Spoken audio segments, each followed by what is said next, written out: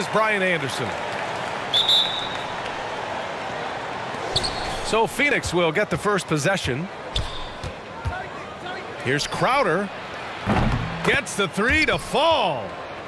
Boy, no shortage of athleticism on display tonight. Grant, you know a little something about athleticism. Well, look, the bottom line is if you have the athleticism in today's game where speed and pace is so important and you've taken the physicality out of the game, I believe it gives you an advantage on both ends of the floor. If you're an offensive player who's skilled with the athleticism, you have a chance to be dominant. And then also defensively, you can be a rim protector, on-ball defender. So the athletic component to it is certainly an ingredient for success in today's game. The Suns on offense.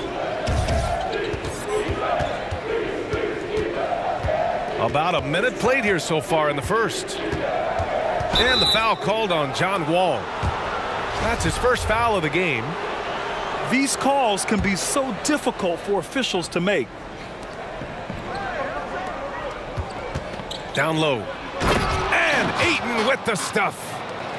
Does it feel good as a big man like Ayton to throw it down? You bet it does.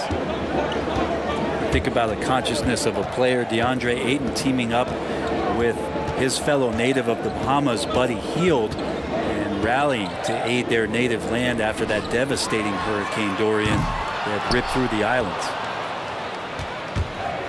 First quarter of play with about a minute and a half gone by. Crowder outside. Here's Ayton. And the foul called on John